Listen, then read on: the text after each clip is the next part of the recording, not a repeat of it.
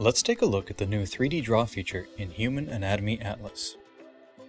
Tap Draw in the Annotate menu to get started. So I'll first set my drawing plane to intersect the top and the bottom. Then I'll select Start Drawing. I want to make a note about how blood flows through the vena cava. From the palette, I'll select the arrow tool in a nice blue to show blood flow. Tap where you want the arrow to start and then drag away. Then I'll select the pencil tool and black to add some notes to my drawing, using your finger, an Apple Pencil, or any other stylus.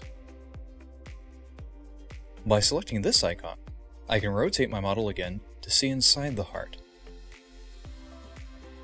and set a new plane to draw on that intersects with the ventricle and the pulmonary artery.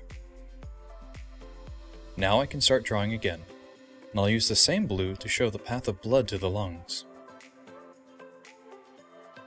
I'll move the model one more time to highlight the pulmonary valve here.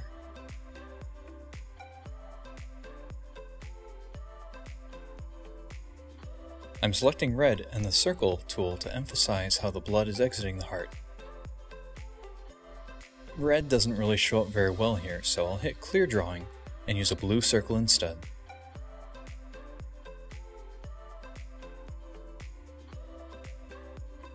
And here you have an annotated 3D view of blood flowing in and back out of the right side of the heart.